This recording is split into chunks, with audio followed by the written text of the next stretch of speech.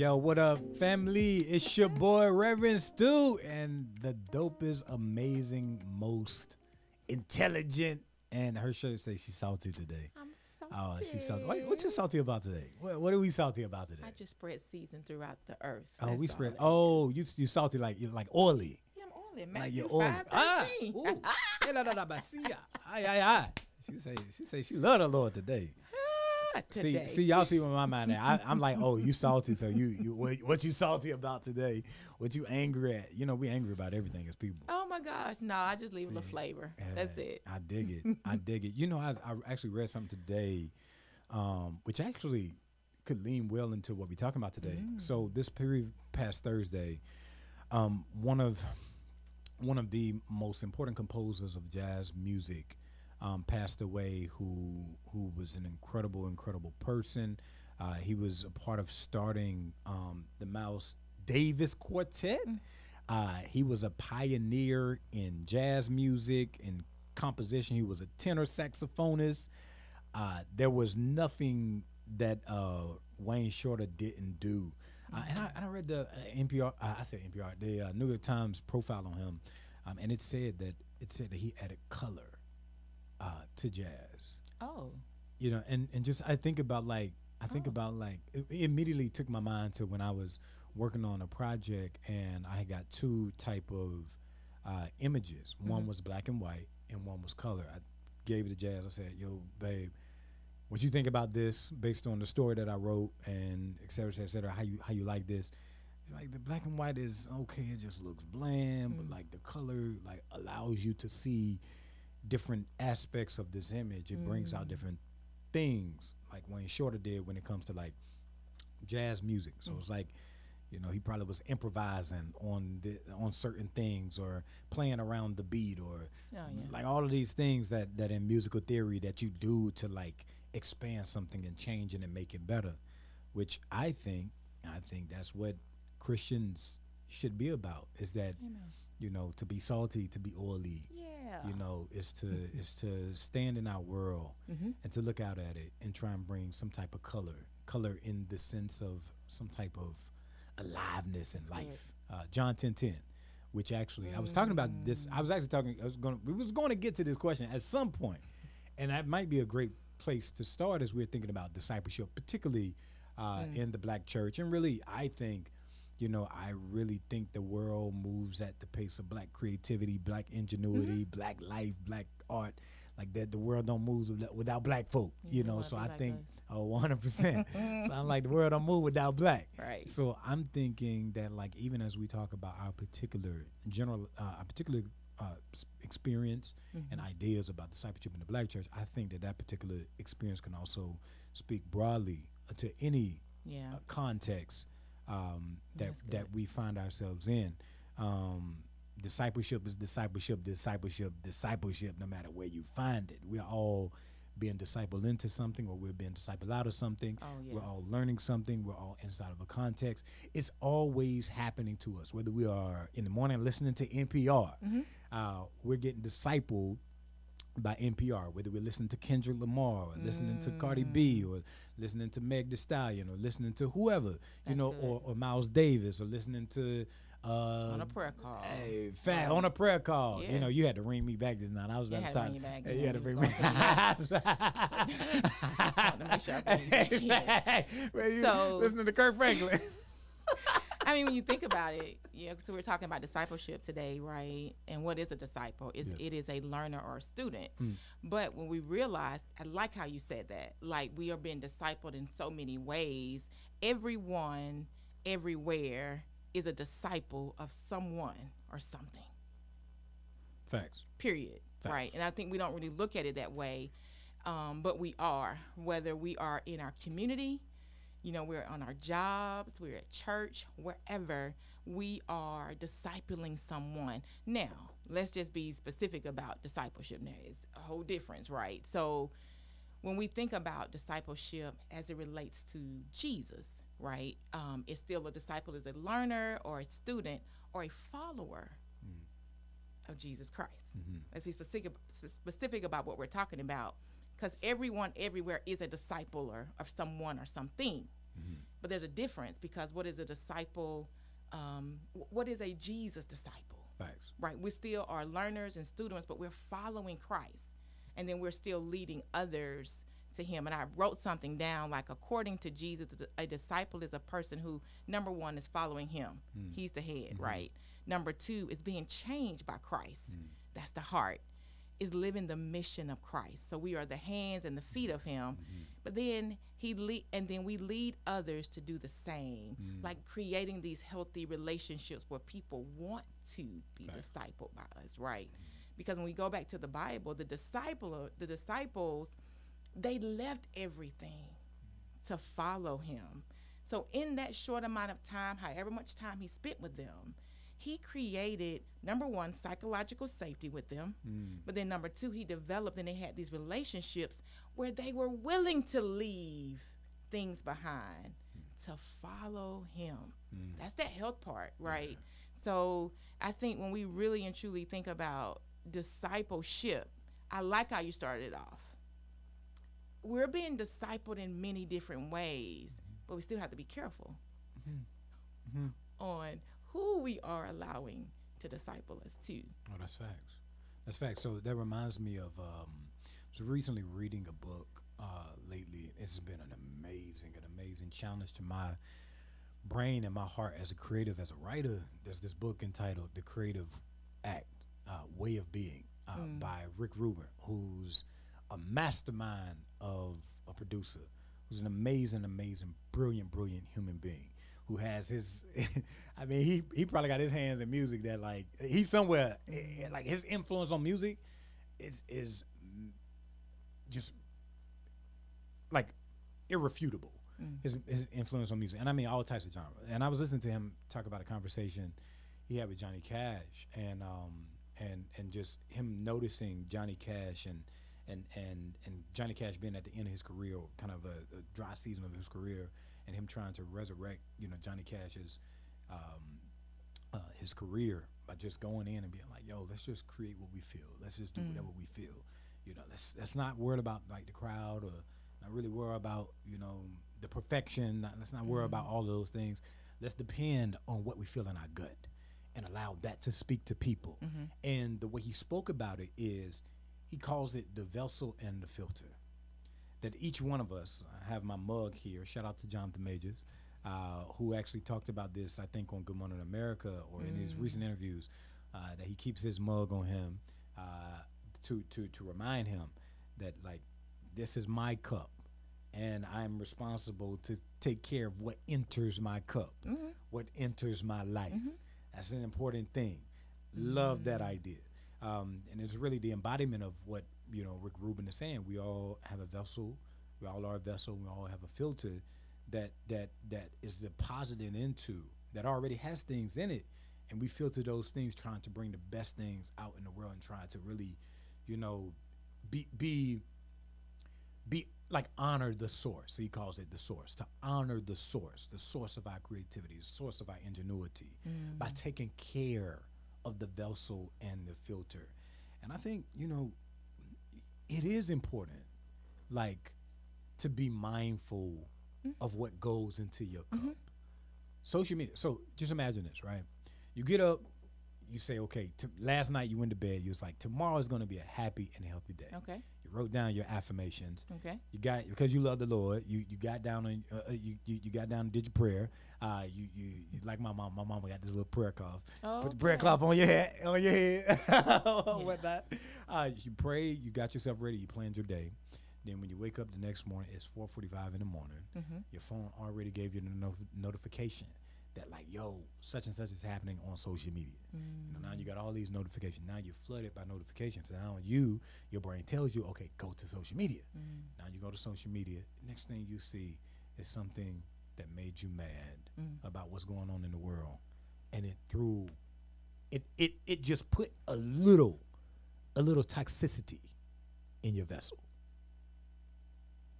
Put a little toxicity in your vessel. Stay away from social media. I don't know about that, but be mindful. You got to be mindful. And so I think, vessel. So we're thinking about that, like, because we know that different things disciple us. So and I'm just gonna, so we can keep it real. Facts. I'm not gonna have notifications on that early in the morning. That's right. Notifications ain't coming through until 7 a.m. That's good. So to your point, I can allow myself to be filled with what I need to get my day started in a more productive way, right? To command my morning. That's important for me. So at 8:30, I don't care if I'm talking to you on the phone. It may shut off on you because my phone's going to shut off at 8:30. So I'm trying to be done. It's not going to come back on until in the mornings at 7 for me, right? For my family's a little bit different.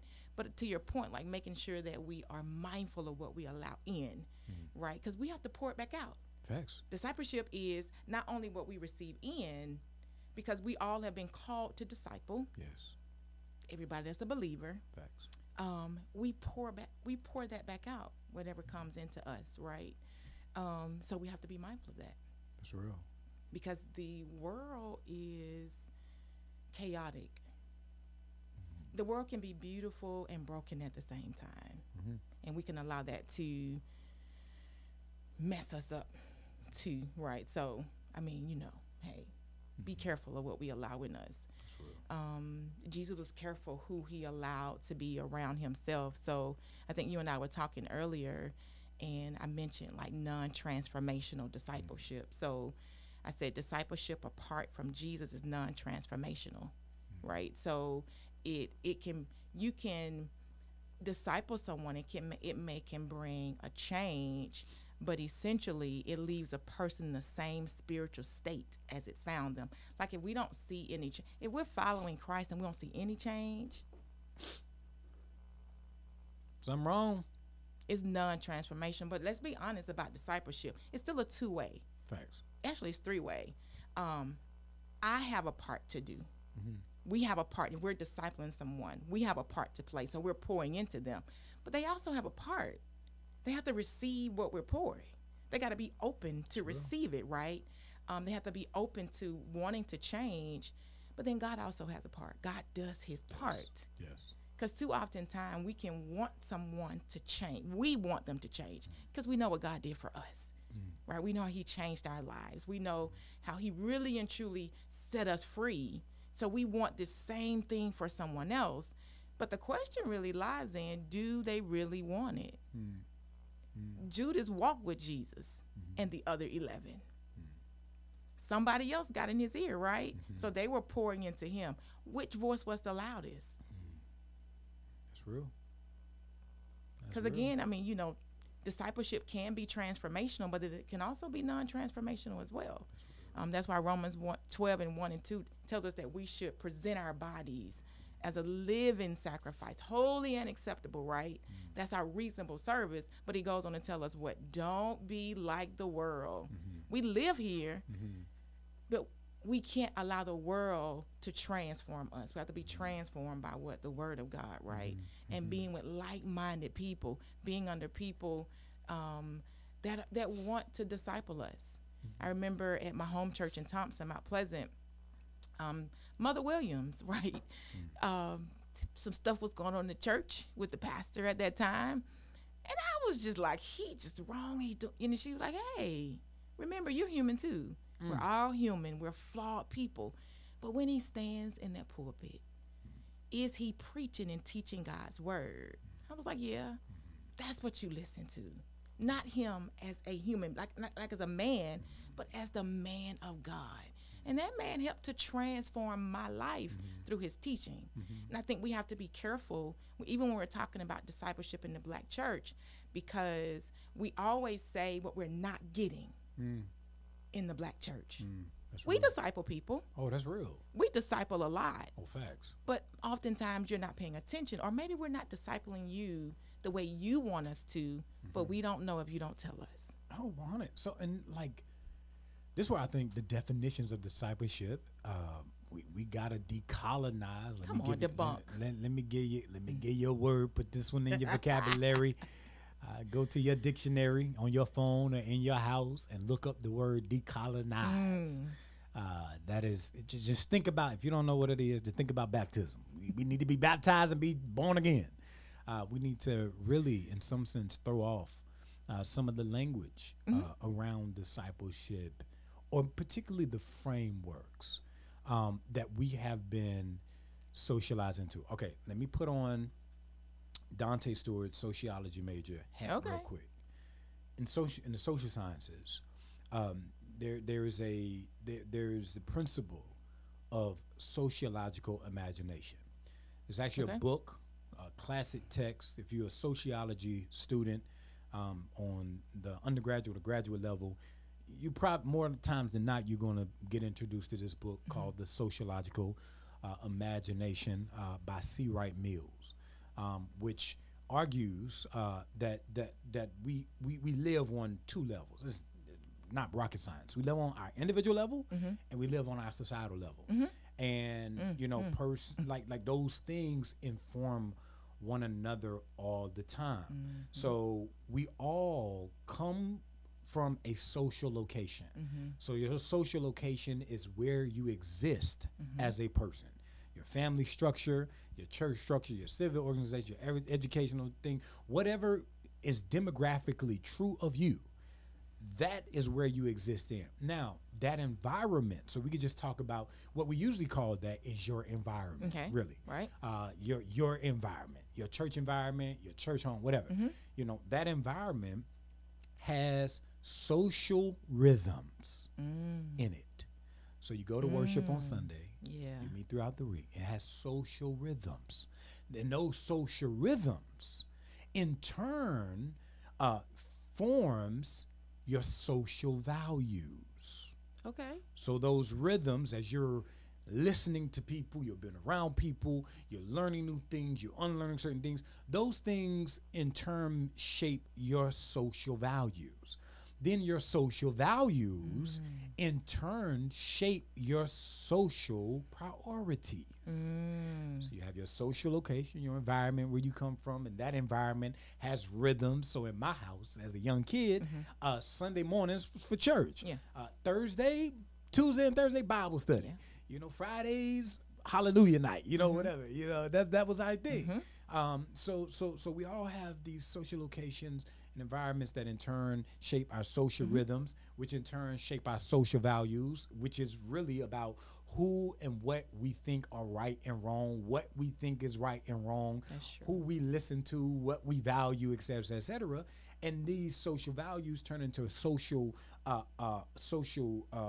priorities, which lead to what C. Wright Mills calls the sociological imagination. Now, why did I say all that? Because it's important for us to understand that our sociological imagination is simply how we name, see, and act within the world based on where we come from, based on what we value, and based on what we do. That's good. Now, how do we think about that in terms of discipleship? Because I think that's important. Sociology and theology, or at least practical ministry, you know, or spirituality is important. Ooh, that's good. And I think if we can be honest, kind of goes back to our last conversation, right? About people that have been hurt in the church too, right? And that's going into the social part of it, how they view what's important to them too, right? Oh, Stu, that's good. I don't even know if I really thought about it in that way.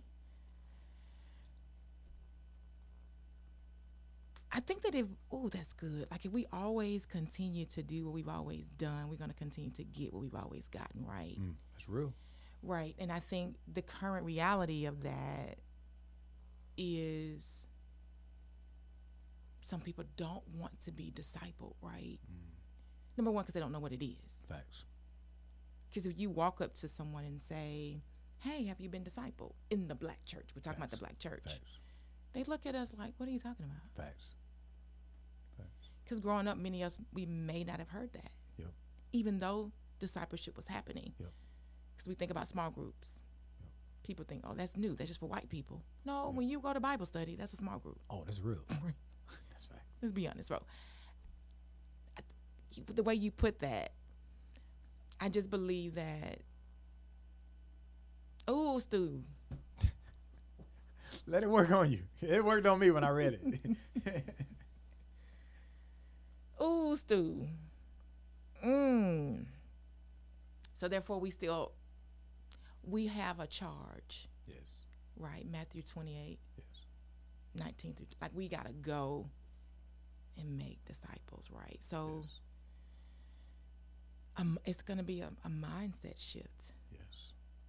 Because if the only thing that's important to us, to what you're saying, our values, is showing up on Sunday only, I'm probably going to get in trouble for saying this, we remain just surface. Oh, that's what you gonna get in trouble for? That's just real. We remain there. Our relationship, yes, with God remains Sunday morning worship. Yes. Right. Sunday morning sermon. Yes. And with others, surface too. Yes. Because discipleship teaches us relationship with other people too. Yep. And our values begin to change. Our environments begin to change. Things we used to do, we don't do it anymore. Things we used to listen to, watch, places we used to go, like, we just don't. When our values change, yes. Right? When we look at society for what it is, what it was, and what it can be, I guess. I don't know if that really makes sense. Mm-hmm. But in the context of discipleship, realizing that it's important, yes. And we need it. I may be, and there are levels of discipleship, right? Facts. Discipleship making, right? 100. So I haven't always been a parent, mm-hmm. discipler. I was a new convert. I was a babe, right? But even though being a parent, because I love discipleship, I love walking with people, I love doing life with people, I still need to be discipled. Facts. So that's why I still have a disciple person over me that still feeds into me, that pours into me. So therefore I can continue to do the same, right? So I remember, I know you know what time it is. I remember hearing Pastor Goodman talk about this years ago, like the 5 steps of discipleship that Jesus did, right? I do, you watch, we talk. I do, you help, we talk. You do, I help, we talk. Oh, that's good. Right. You do, I watch, we talk. Then the last step is you do, someone else watches, we release them to multiply. Because discipleship is multiplication. Yes. Right? Yes. So Jesus, I'm going to do it for you, 12. You watch me. I'm going to sit back down and talk to you. They had a conversation. The Bible tells us how he did it, right? Then he said, I do it. You help me. We're going to come back and talk about it. Going back, now you do it. Jesus said, you go and do it. I'm going to help you, and we're going to talk about it. Then he said, you do it. I want to watch you do it. We're going to come back and talk about it.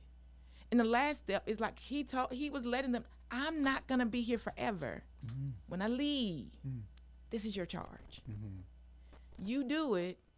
Everybody else is going to watch. We're multiplying, right? Yes. It's important. Yes.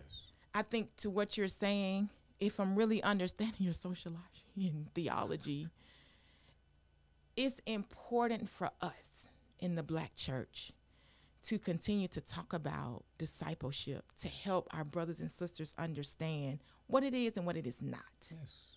Right? Yes. How this will not only benefit and change your life, think about the people you're connected to, that you have influence with, that you're already discipling. Let's remember, because discipleship is everybody, everywhere has this, is, disciple of someone or something. The influence, which is a bad mamma jamma, right? Because that's all Jesus had, was influence. This will, can you imagine what the body of Christ in the Black church would be like if we all, just one person decided we wanted to disciple one person? Do we realize how much more in unison we would be? Person that may have experienced someone hurting them in the church. Yes. If we offer discipleship to that person, do we realize how that stigma. We're not downplaying that people don't get hurt in the church, because they Right. do. But do we realize the turnaround, the impact that would be as we begin to really and truly do life with these people? Help them understand hurt happens everywhere. To be honest with, Jesus experienced hurt, right? But did he, do we not think that he was not, even though he knew what Judas was going to do, did it still not hurt him? Oh, facts. But did he not still continue until discipling him, right? That's good. That's good. You know, one of my favorite books on discipleship is by the former Archbishop of Canterbury in the Church of England. His name is Rowan Williams. Deep, deep, deep admiration for this brother. He wrote a trilogy of books, one entitled Being Christian, the other entitled Being Disciples, and the last one of the trilogy entitled Being Human. It's amazing, an amazing trilogy. Short books, no more than 120 pages. Okay. Which I would suggest to everybody, you know, at least, if you don't read it, at least have it in your library. You know, it's a really, really good book that, as a black Christian, I've had to contextualize to me, because a white brother in England, what he It looks really got, different for us. it look way different for black Yeah, it look folks, different. and that kind of goes back to your point. Discipleship is happening in the black church. It There's some is. people, we're using these definitions, even say of someone like Ron Williams, we're using his framework, to interpret our experience and lived experience, which for me, I see it as, we're being in conversation with him. So I've been in conversation with his book, and one of the things he says about discipleship, he says discipleship is simply being a dependable presence. I like that. A dependable I like that. presence. A dependable presence. Right. Like, a lot of times we have treated discipleship as if it's a test that we have to pass. So discipleship is, are you showing up for church? Right. Are you showing up for small group? Are you showing up for prayer call? Are you showing up for prayer meetings? Are you showing up for this and that?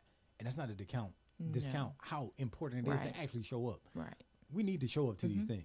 We really do. It helps. We really do. But I love that idea of just being a dependable presence, because the perspective of the question changes. It's not, okay, how can I teach this person? It's, how can I be with this person? Absolutely. The question isn't, okay, how can I be a member in worship? But how can I participate in others growing in their faith and their spirituality? The question isn't necessarily, okay, how am I doing in my knowledge of the Bible? But how am I embodying the principles and the arc of the story in the world that I live in? And I'm telling you, when I read that book, things shifted in me, because I'm naturally a go-getter and a doer, and arguer. I'm very opinionated as a human being. I want to prove my point. I want to be strong. I want to be powerful. I want to be wanted. I want to be seen. And as I've processed how deeply destructive I learned how to be a Christian from the places I've been, shifting my language of discipleship from being in authority, being over people, helping them learn the Bible, to, I really want to be a good person to you. It shifted how I related to myself, how I related to God, and most of all, how I related to other people. I agree. I think that, being present, like you're saying, availing yourself, and I'm not with boundaries, right? The harmony, right? But when you say to someone, call me whenever you need me, you have to mean that. Yes. Don't look at your phone. Oh God, they're calling me again, right? Taking the time to say, hey, let's go to dinner. Let's go to lunch. Let's have a cup of coffee. just to talk about life, right? And intertwining, we don't have to beat them down with Bible scriptures and stuff, right? Just intertwining God's word in there in the conversation. I look at discipleship too, as I heard you speaking, sympathy versus empathy. We can get it confused, right? Sympathy is a little bit of like, I think Reverend Richardson described it as over identification or something. Like if someone is falling in this mud hole, sympathy is looking over you, all right? Right? But when you have this empathy for someone, they've fallen in this hole, you go down in the hole with them. This is discipleship. When you can go down where they are, if they're in the mud hole, be with them in the mud hole, because maybe they're not ready to come out. You're in there with them in this mud hole. You're having this conversation with them. And guess what? When you're walking out with them. Yes. And you're not walking out before them. You're walking out behind, just in case they fall back down. You're there to help them out, right? So I envision, I like how you like thinking about discipleship different. And we just have to show up different for people. It is not being an authority, as you stated, because we're equal people. Care about titles and status. We're equal. Jesus didn't walk around just acting like, oh, I'm the son of, I'm no. He walked with people. He did life with people. He loved people. They were upset that you ain't eating with the tax collector. He looking like, why you not eating with him? And that's how we should be. That's discipleship when we really think about it. Because he was showing everybody, let me show you what it is to be in relationship with people, right? To do life with people. Because when we go back to Genesis, was God not the God of relationship? It ain't that he needed Adam, right? He's just the God of relationship. He was in relationship with them, right? They didn't realize they were naked. They knew God was coming. They covered themselves up because they were accustomed to him coming into the garden, like being with them, right? So I think to your point, I absolutely love discipling people. You probably would never know that I do it because I just don't walk around bragging and saying I'm a disciple maker. No, but this is what we know. People will know you by the fruit that you bear. People will talk about you to other people, how you've impacted their life, right? That's discipleship when you look at how you walk with them, how you have influenced them, not just by spending time with them, but the way we carry ourselves, the way we stand in the pulpits too as preachers. People look at that. The way that we treat other people. People look at that. Jesus could have been mean to people. He just chose not to. Indeed. People were watching. That's real. And he wanted people to follow him. That's real. Right? That's real. So in conclusion, the last question that just like hit my spirit, when you immediately think about a person who has discipled you and helped you, who is that person and what's one thing that they have taught you? Drusilla Story is her name, in Thompson, Georgia, at my old church. One thing that she did to help me was to show me. And she didn't even know she was doing it, Stu. She showed me what it looked like to just be with a person, like to walk with. I am the teacher that I am today, of course, because of God, but because of Drusilla's story, how she discipled me, how she poured into me, 4 o'clock in the morning, getting up on those prayer calls early in the morning, praying, and the way she sat with me to dissect that word of God. Like, this is what you got to do. People don't come to hear about you. They come to hear about Jesus, right? It's been so impactful for my life, and I would be forever grateful for what she did for me. Yeah. That's real. Yeah. Like, immediately when I thought about that question, like, I mean, we all have a lot of people that has put their hands on our life, within our life, may have reached too far into our life at places or whatnot. But for me, the immediate person, I ain't gonna lie, yo, like, is my boy Jason Reynolds, my brother. Like, he's right. He's my big brother. He's my dog. My dude. One of the things Jason has taught me over this time that we've known one another is like opening your heart as a black man, like, and being honest and vulnerable, and being gentle with yourself. I'm not good at that. I'm not good at, like, not believing that I'm losing time. You know, I'm not good at, like, loving me and like loving the life that I have. And Jason is really, who is actually one of the most irreverent, self-proclaimed irreverent people. My dog is pretty irreverent. But I love him to death because he has given me a space to be myself. And he has embodied, like, what it looks like to love every iteration of you, even if you don't love every iteration of you. That's good. So, yeah. That's good. Yeah. I want to say this one last thing. You know that guy named Malcolm Mayo? You know him? Yeah. This is what I've noticed. They call him Dion? They call him Dion too, right? Yeah. Yeah. One thing that Don't he do sound? I think so, at Tab too, right? Yeah, I video? think so. Okay. This is one thing I love about Malcolm though. Even if something is wrong or it may be phasing him right, and this is discipleship from afar. People look at it. Right. You don't really know. Right. And I admire how even if he's taking a beating, he just sits there. All right. Yeah. I'll get it right the next time. I think we look for discipleship in big ways, Facts. right? Facts. But I think when you, like Pastor Goodman disciples me from afar as well, looking at him too. But when I look at Malcolm, I really do look at him and be like, dang, how you always just stay this calm. But you just never know who's looking at you.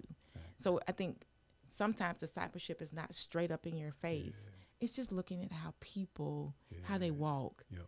all the time, Yep.